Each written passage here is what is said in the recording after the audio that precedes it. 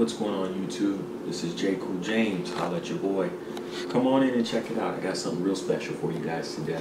Hope you like it. Today we're going to review the Artist XP Pen 22E. And the reason I chose to review this tablet is because it's one that I had my eye on for a long time, so I wasn't sure if maybe some of you guys were curious about it as well. So let's go ahead and get straight to it. The Artist XP Pen 22E is a bit of an upgrade. First off, I'm coming from a board tablet, so this is a nice piece of equipment for me personally to improve my workflow. I went with the 21.5-inch screen because I don't want to have to upgrade at a later point in time, so I just went ahead and with the old-fashioned motto, go big or go home. So I got the 21.5-inch tablet, which dwarfs my HP 15, which was what I was drawing with before with my board tablet. The Artist XP Pen is an upgrade compared to the XP Pen Artist 22 HD in two main reasons. First off, cable placement. Huge. I don't know who came up with that original design, but this is an upgrade. As you can see at the bottom, there's no cables or cords coming out of it. Nothing whatsoever. So you don't have to worry about bending or crunching cables over time and possibly damaging your own equipment. But over here on the right hand side is where all the cables come out safely and go right into your computer. You've got three connections. I've got the USB cable, I've got the HDMI, and I've also got the power adapter. So everything is coming straight out of here and going to where I need it. As well as the stand, I've got the stand adjustable. It's got rubber grips, so it's not going to go anywhere. The artwork's not going to move, you're not going to slip. It lays nearly flat, and it'll also come up and go nearly vertical as well. And it operates pretty easily. It's got a little clip in the back, and once you pull that lever, it goes ahead and operates just the way you need it to. So we're going to go ahead and lay that back to a comfortable position because I don't draw upright like that. But it's nice to be able to adjust and get to a comfortable posture, especially if you're going to be drawing for hours. Drawing for hours is something that I personally like to do, if I can, when I can. But having that adjustability and the fact that the screen doesn't get hot definitely makes this tablet worth it. Alright, so let's go ahead and get to it. What are some of the pros about this tablet besides just cable placement and an adjustable stand? The biggest one for me is hotkeys. That was the biggest upgrade. I had hotkeys on my Parblo A610 board tablet, but I had driver issues, so those hotkeys didn't work. Now, with this, the driver seems a lot more user-friendly, it's a lot smoother, and it works. So my hotkeys work too, and that's improved my workflow tremendously. I'm able to move through programs a lot faster and a lot more effortlessly than I was before. And that for me is huge, especially if I'm trying to complete a project or something that I've been wanting to work on for a while. And I know a lot of you guys are going to be the same way. The hotkeys come already pre-programmed. You're going to want to do some customizing. The reason I say that is, to me, the eraser key is a waste of a hotkey. You already have your eraser and pen on a toggle switch on the actual pen itself. So if you can see here, we have two buttons. You have your right click and you have your toggle switch. As you're toggling, each time you press that button, you're going to see it appear that you're in eraser mode or pen mode. So there's no need for an eraser key. I use the eyedropper tool quite a bit in my workflow, so I went ahead and changed it to that. Other than that, your pre-designated keys are going to be to increase your brush size, decrease your brush size, zoom in, zoom out, undo, which is huge, as well as a hand. You're going to be able to grab your artwork, move it around, do what you need to do, and then you've got your brush tool that you can switch to. These are going to come in handy. I haven't had to change the brush just yet. I may end up changing the brush tool later, but eraser tool was definitely something I changed right off the bat. So I took the time to get acquainted with this piece of equipment, let some of the excitement wear off, that way I could give you guys an honest review without just being jazzed because it was a monitor tablet. It is a nice upgrade, I'm not going to lie, but being able to get through the functions of it and see exactly how it works, I'm glad that I did that. So let's get straight to it. If you guys come over to this side, you'll be able to see that I'm going to show you these hotkeys here. Since they're mirrored, it's nice because it doesn't matter if you're a right or left-handed artist. the keys are going to work for you regardless. However, once you select what keys you want and you have everything set up, being a right or left-handed artist, it would be a nice feature if you could somehow deactivate the set of hotkeys that you're not going to be using. And the reason why is because this is where all my layer information is. There's a lot of work that happens here with my right hand, and sometimes I accidentally hit these hotkeys, whether it be accidentally zooming out of my work, or sometimes getting something just right and accidentally hitting the undo key.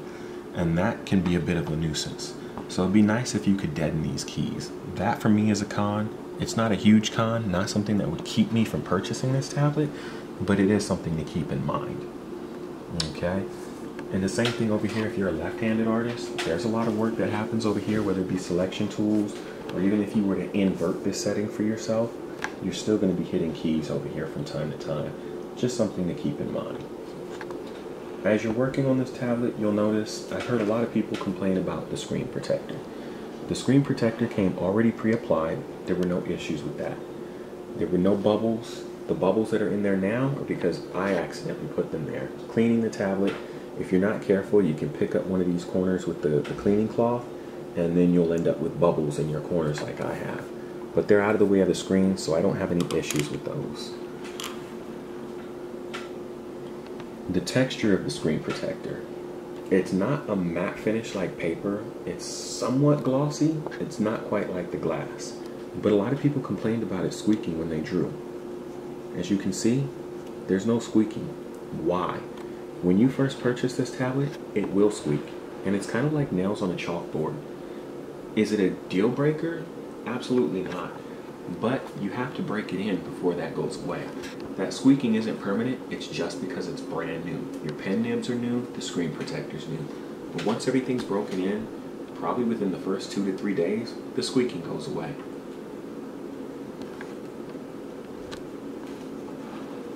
Let's go ahead and erase that. So, not only does the squeaking go away, you get a little bit more familiar with what's going on, as well as your settings. If you take the time to read the instruction manual, which most people in their excitement, mostly men, we don't, you might miss some of the finer points of this. So if you're going to use this for more than just artwork, people will tell you that you get a nice HD screen when you're doing your art, but as far as text, that the text are not HD, or that they can't use this as their main tablet because when they're surfing the web, things don't come up in HD. That's actually not true, and here's why. You can see I have text over here that are in high definition. I have no problem reading HD text on this monitor tablet. And the reason why is because if you go out, you can see here as well, not just in the art program, but I have HD letters everywhere I go. But if you go to the settings of your computer, you can actually change it to where your screen output is going to be what's required for this tablet, which is 1920 by 1080. So once you go into the settings on your computer, you'll be able to change that, as well as, since it's going to set itself to mirror on this, you'll be able to set it to where you're getting the appropriate quality definition that you're looking for. That's actually in the instruction manual. I'm not sure if maybe that didn't come with some of the first generation tablets, but it was in my set of instructions. So I would recommend you guys, if you get this tablet, go into your computer settings again.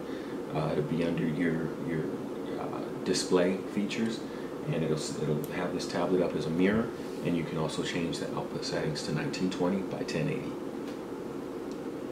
Okay, so how does it operate all in all? Let's go ahead and get straight to it. This is a sketch that I couldn't quite get good line quality with on my board tablet, so I wanted to be able to go ahead and get that quality line work that I'm looking for. And now that I have increase my brush size, now that I actually have a monitor tablet, I feel like I'm actually able to create that clean line work that I've been looking for this entire time.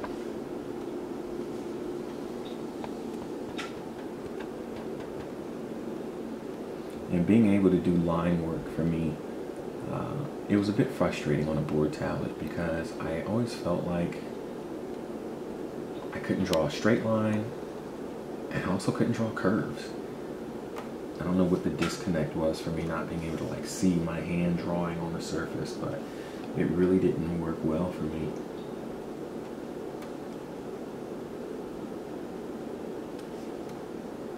And that's why I felt like it was very important for me to get a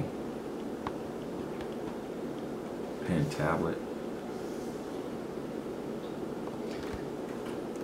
And like I said, the hotkeys have definitely helped to improve my workflow. As far as parallax goes, a lot of people complain about parallax on monitor tablets. The parallax isn't a big deal on this one, only because you have 9-point calibration, 9 and 4-point calibration. And once you calibrate it, it works just fine, as long as your driver's set up properly. This comes with the anti-fouling glove, 2 pins, the charging cable, everything that you're going to need to get set up. Different attachments, VGA cable, etc., etc. I'm not going to do an unpackaging. I think there's enough of that already out there, and you can look on Amazon and see what the thing comes with.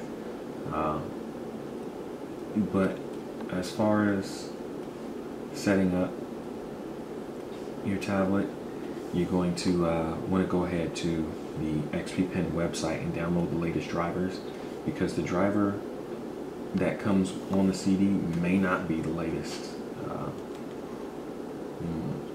driver for your operating system.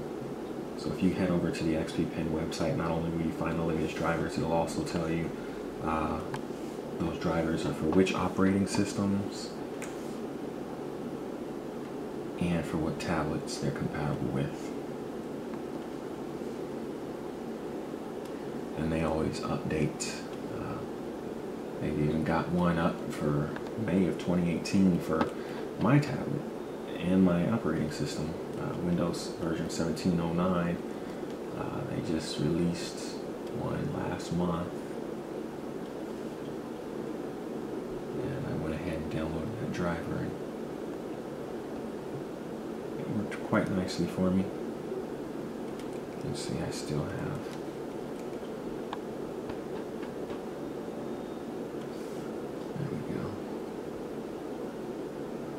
So you can see, all in all, it's pretty smooth. Definitely helps my workflow having those hotkeys nicely set up. Let's give this guy his mustache, his little facial hair. I like to do different hair techniques for different cultures. And this is what I'm going to go with for this particular guy. I like to make my people look different. Everybody doesn't look the same.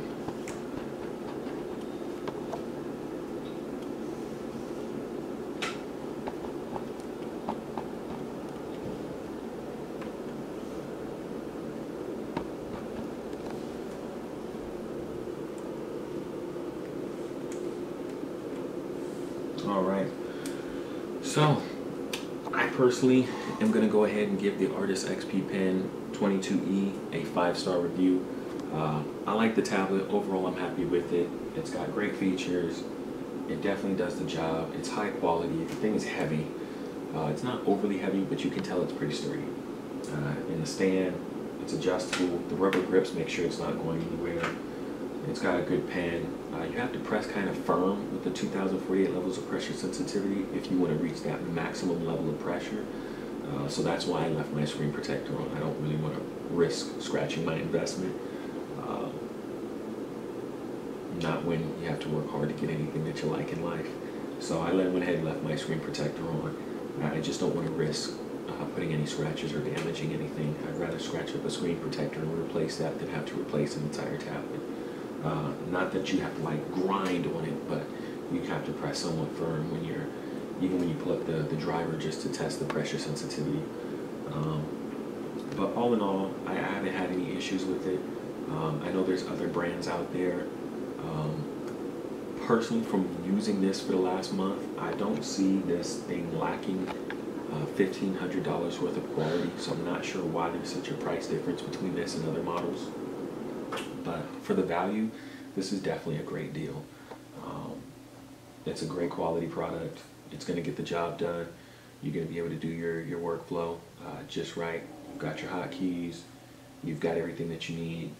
And it's a big upgrade if any of you guys are coming from a board tablet or even just trying to upgrade to a larger size monitor tablet. I personally recommend this. It does great work and I haven't had any issues. So I'm going to give it 5 stars and go ahead and recommend it. Until next time, this is J.Coole James signing out. Holla at your boy.